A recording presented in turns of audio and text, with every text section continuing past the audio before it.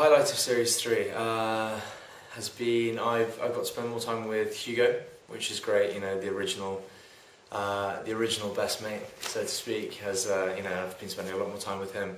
Now that we're both, you know, with the people that we want to be, it's great, and the four of us get on so well.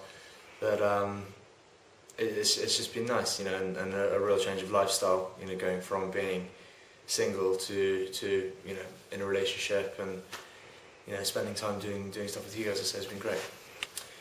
Things between Jamie and I are great. We're guys and we're close friends, so you know, whatever happens, we'll always be fine. It's a shame that we had to have a you know, a bit of a tough over a girl, but in this case, it wasn't just any girl.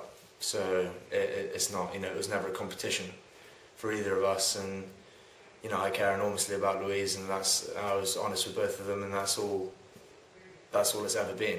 Just, you know, straightforward honesty from all three of us. And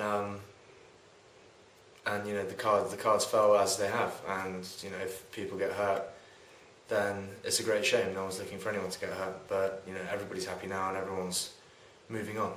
Great, very strong. We care about each other very much, and it'd be nice for people to understand that, you know, because Jamie's so lovable, and I love him, and he's great, and I'd do anything for Jamie. But you know, I always told him that I had strong feelings for Louise. We have a lot of history.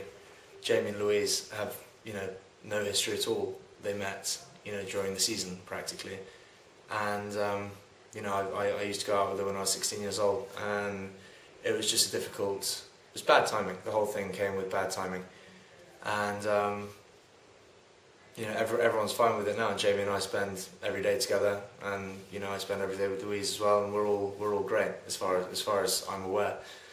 Kagi's great. She's one of my nearest and dearest, closest friends, and we have a fantastic relationship, although it's, you know, not romantic. So it's nice to see Kagi again, and you know, we miss filming with her, although she does pop up in Ep 10 and give people something to look forward to.